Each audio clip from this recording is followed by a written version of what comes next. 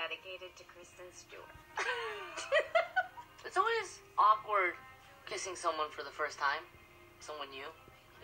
How much tongue do you use? How much teeth? Just the top row? I'm a serial monogamist, but it's not really working out so great, so I'm just trying to have fun. Who knows, I'll probably die alone. Being single forever gets a bad rap. For instance, you never have to delete your search history. At least I won't die alone tonight. Why do they call it a one-night stand? Are you supposed to do it standing up? Because usually I'm just laying down. Face down. Ass up. I don't have an ass.